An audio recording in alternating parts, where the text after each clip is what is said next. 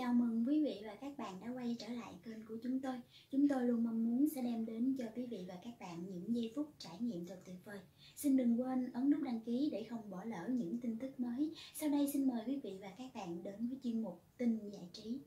22 tuổi, bầu không đám cưới, Trương Quỳnh Anh giờ làm mẹ đơn thân, chồng cũ liên tục níu kéo. Tuổi 22 khi còn là một nữ ca sĩ đầy tiềm năng trong showbiz Việt, Trương Quỳnh Anh bất ngờ lộ những khoảnh khắc bụng bầu đi mua sắm cùng nam ca sĩ Tim. Cặp đôi sau đó thừa nhận đã có con với nhau và sau khi bé Sushi chào đời năm 2012, Trương Quỳnh Anh đăng ký kết hôn và chung sống với Tim dù không có một đám cưới nào được diễn ra. Thời điểm mang bầu Sushi, Trương Quỳnh Anh thậm chí còn bị chê sồ sề, kém sắc. Vào tháng 5 năm 2017, sau khi ồn ào lần lượt với các tin đồn bủa vây, Trương Quỳnh Anh và Tim chính thức ly hôn. Từ đó đến nay, Trương Quỳnh Anh một mình nuôi bé Sushi. Khán giả cũng nhận ra bà mẹ đơn thân gốc Nha Trang này không chỉ trở nên chín chắn hơn, mặn mà hơn về nhan sắc, mà còn chứng tỏ nghị lực của một người mẹ đơn thân lúc đứng vững trước những sóng gió. Trương Quỳnh Anh giờ là một trong những bà mẹ bỉm sữa được nhiều người ngưỡng mộ khi sở hữu nhan sắc xinh đẹp nhất nhì showbiz, cùng cậu con trai rất ga dáng người lớn, trưởng thành, hiểu chuyện, đặc biệt là thương yêu mẹ. 3 năm qua làm mẹ đơn thân, hai mẹ con Quỳnh Anh như hình với bóng. Trương Quỳnh Anh ngoài thời gian dành cho công việc thì luôn ở bên con, có mặt trong mọi cột mốc, hành trình khôn lớn của bé Sushi. Ở độ tuổi ngoài 30, Trương Quỳnh Anh cho biết giờ đây với cô, Sushi chính là cả thế giới.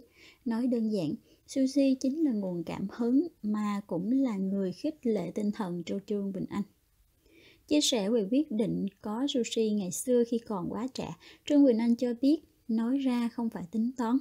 Có con là chuyện không thể tính toán được, đó là báu vật của trời.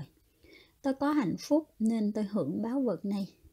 Nói ra chỉ để mọi người biết rằng tôi không hối hận, chẳng thấy thiệt thòi gì. Tôi thấy cuộc sống hiện tại của tôi thật sự tuyệt vời và hạnh phúc. Tôi chỉ lo lắng làm sao để giữ được những điều quý giá này.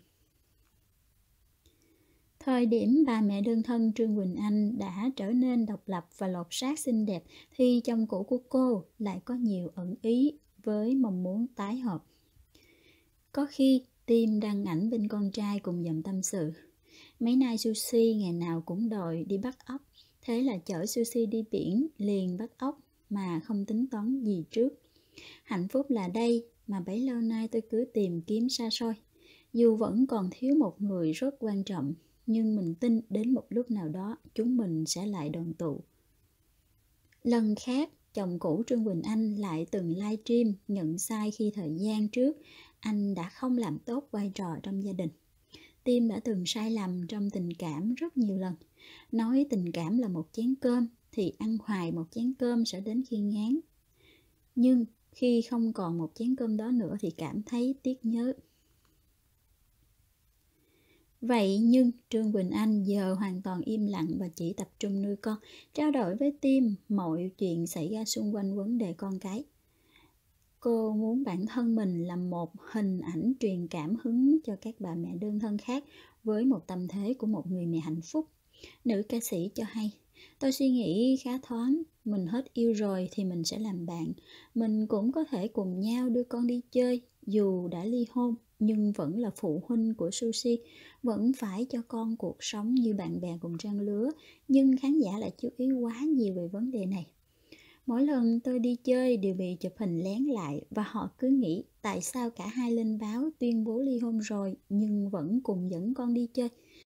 Nhưng rõ ràng một điều rằng ly hôn hay không thì chung quy mình vẫn muốn con mình hạnh phúc. Cả hai vẫn là ba là mẹ của Sushi.